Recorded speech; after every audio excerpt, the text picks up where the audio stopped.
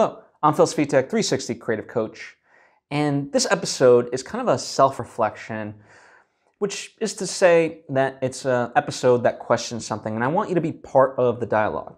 So whether it's down in the comment sections or on social media, hit me up at Svitek. I want you to offer up your thoughts about this in terms of what I'm about to pose.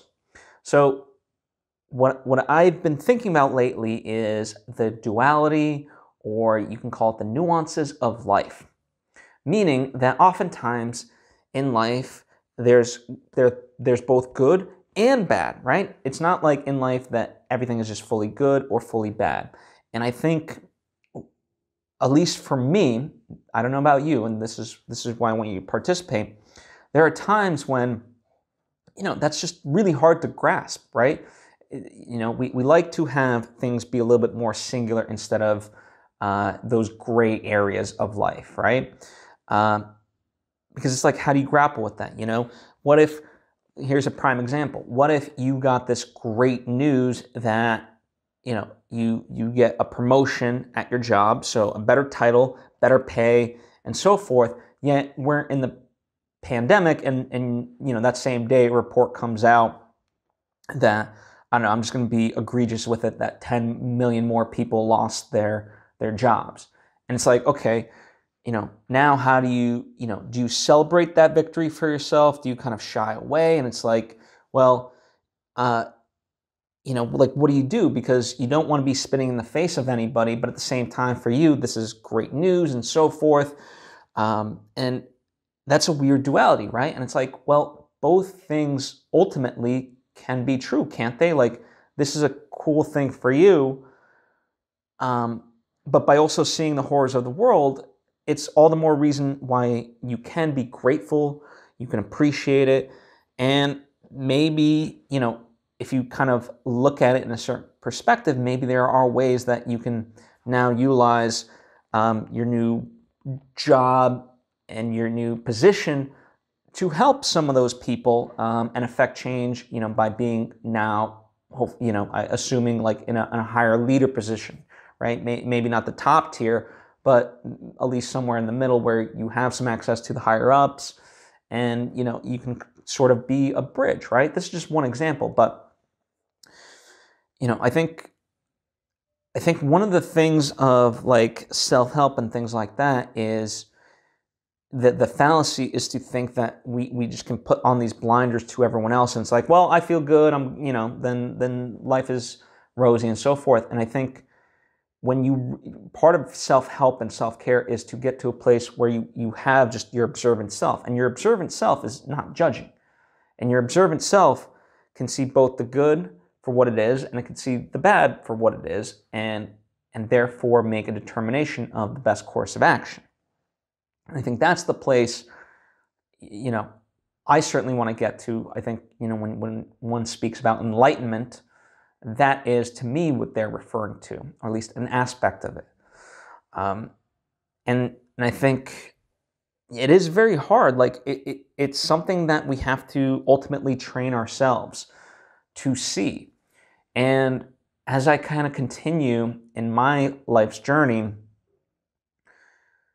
it is interesting. I almost, I don't know, in a weird way, welcome pushback on any idea that I have, because then I think, ultimately the middle ground of perceiving something to me seems the best one, because, whether one extreme or the other, there's inherent things that are going to be flawed with it. But when you really combine those things, have a constructive dialogue, or so forth, you can have meaningful action to ensure the best possible outcome.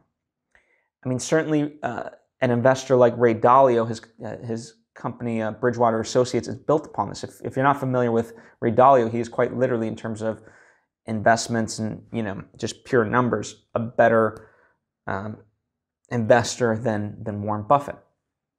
Now, he'll be the first one to claim it's not because he himself is so great. It's because he's set up a process for this, and part of that process is to have a diversity of thought. He literally makes it impossible for someone not to speak their mind, and And when they do speak and it's in opposition to the group, they're not berated for it. It really gets questioned of like, okay, why do you think that is? And let's really work that out. And oh, okay, that's a cool point.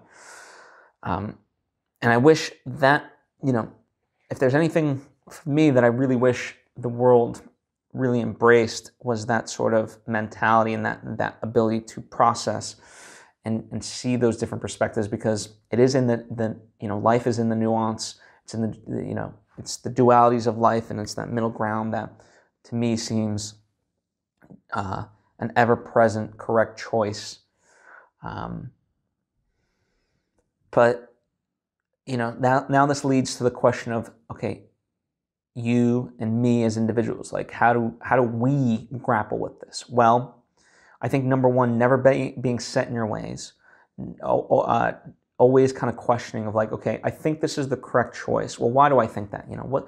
And really examine it. What's it look like from here? What's the devil's advocate point? And sometimes you might not be able to come up with it yourself. So instead, ask your friends if it's something a little bit more meaningful and significant, and be like, hey, I just want to bounce ideas off you, and can you like offer me some of your perspective? And whether it's the same or different as mine. In fact, I would almost encourage it to be different. And you start to, when you do this enough times, you start to see who has that diversity of thought for some of these opinions. And so for me, there's definitely instances when I'm working through something, whether personally or professionally, I'll call someone knowing that they're they have a different perspective than mine, and it would be a valuable one for the thing that I'm working on, right? And so that's how I kind of go about it as far as anything else.